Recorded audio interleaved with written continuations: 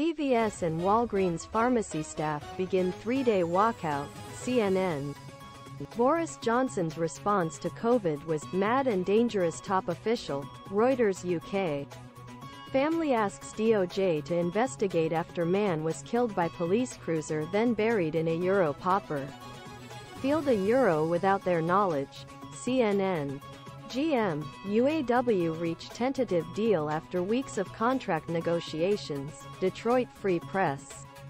Colleges under pressure to address antisemitism on campuses. POLITICOAmon-Ra St. Brown set to play versus Raiders. NBC SportsHurricane Otis death toll rises to 45. Dozens still missing. The Washington PostFDA warns consumers to stop using 26 eye drop products sold at CVS, Target and Rite Aid.